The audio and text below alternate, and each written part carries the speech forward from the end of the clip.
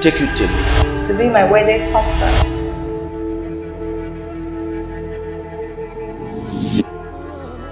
Madam, for goodness sake, you know there is no time. My mother's on a sick bed and she needs me, for goodness sake, to survive. You are HIV positive. I know, sweetie. What?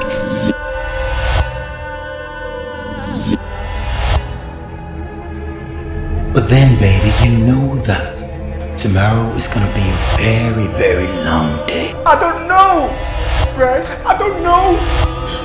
You can't understand what? We are gathered here today to join this man and this woman in holy matrimony.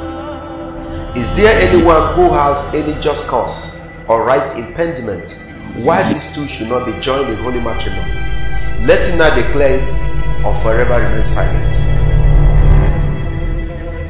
What?